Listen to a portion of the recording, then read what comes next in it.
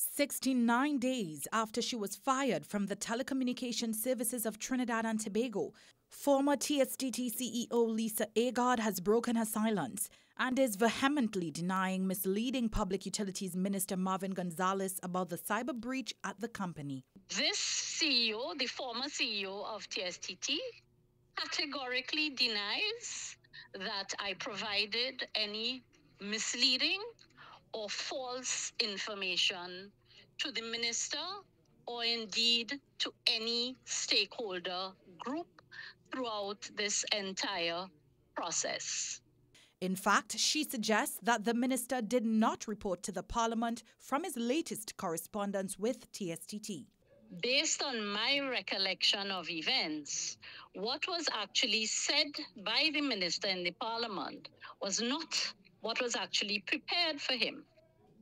What he quoted from in the parliament on the 1st of November was from the public statement that TSTT had made on the 30th of October.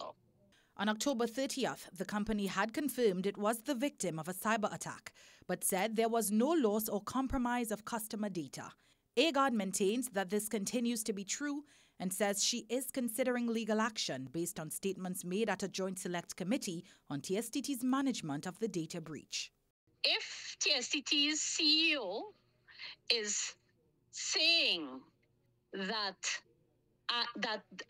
I provided misleading or false information to the Honorable Minister, that is absolutely wrong and a serious and egregious defamation for which I will have to consult my attorneys to advise me on the appropriate legal action to take against TSTT and the acting CEO in particular for defaming my character.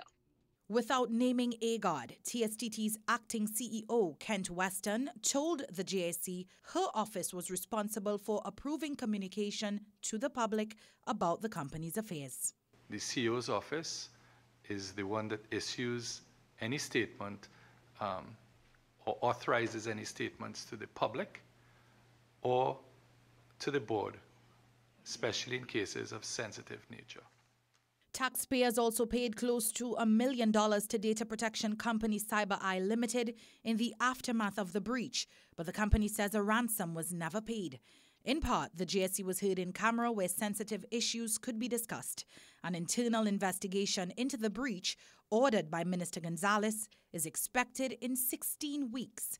Gonzalez had no comment when contacted by CNC3 News. Dareece Polo, CNC3 News.